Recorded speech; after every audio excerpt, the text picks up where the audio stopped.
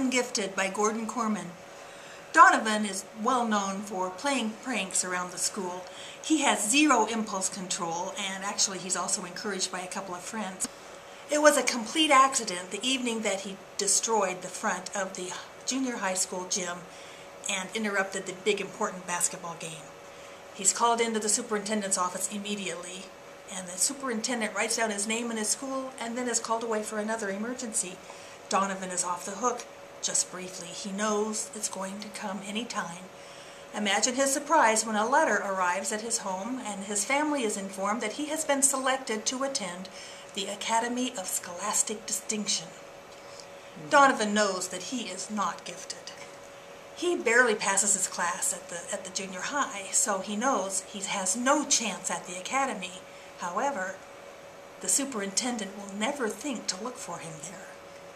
Ungifted by Korman.